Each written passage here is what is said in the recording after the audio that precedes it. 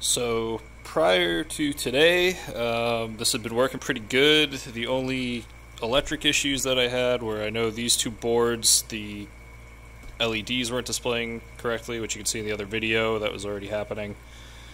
And then the other thing is it never seems to save settings, so it's like basically after a day, my settings that I put into it are erased, and it's like the machine's like starting fresh. I've replaced this before, and it seemed to help for a couple days, but then nothing really happened. But yeah, so 2 days ago I was playing, and I noticed the machine started making kind of some funny sounds. It almost sounded like static.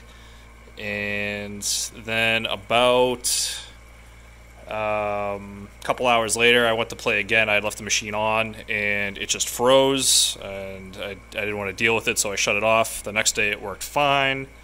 And then today, I had it on. I was playing it a couple hours ago. I let it sit for a few hours, came back, tried to play, and now it's like just acting very strange. As you can see in the other video, it basically just it seems like the lights aren't blinking as fast as they normally do, and then when I do press the start button, it's firing the saucer, and then it just kind of starts playing random sounds, but the ball is never brought into play. So yeah, very funky. I was wondering, I don't know, I'm assuming something probably needs to be replaced here. I know there's some corrosion on this guy, and these guys look a little rough. I don't really know that much about this stuff. I don't think any of my fuses are blown, but I'll double check that.